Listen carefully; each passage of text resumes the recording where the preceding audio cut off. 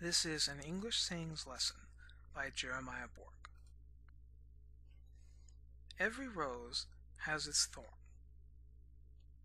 This is to say, everything of beauty has a downside to it. The lesson is not that beautiful things are bad. The lesson is that we must accept the good with the bad to enjoy the good.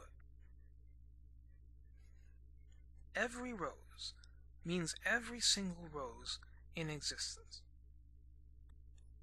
Has its thorn means that roses and thorns always go together.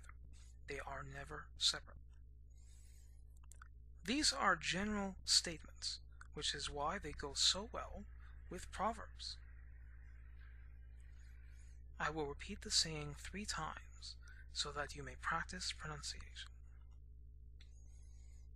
Every rose has its thorn. Every rose has its thorn. Every rose has its thorn. Thank you, and that concludes our lesson.